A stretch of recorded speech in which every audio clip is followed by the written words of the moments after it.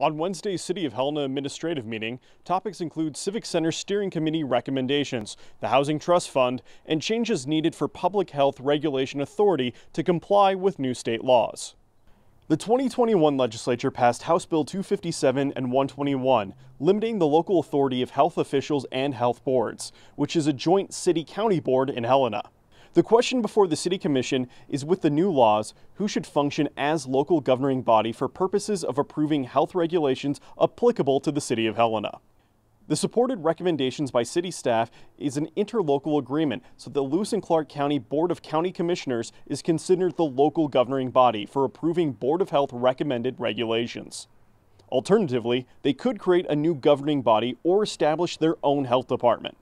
As for the Civic Center, staff are recommending to the Commission to have operations and management of the Civic Center be maintained by the city, with an advisory board formed whose focus is the use of the Civic Center. In regards to the Housing Trust Fund, staff are recommending that an advisory committee be created for the purpose of providing recommendations to the Commission on what projects should be funded. Reporting in Helena, John Riley, MTN News.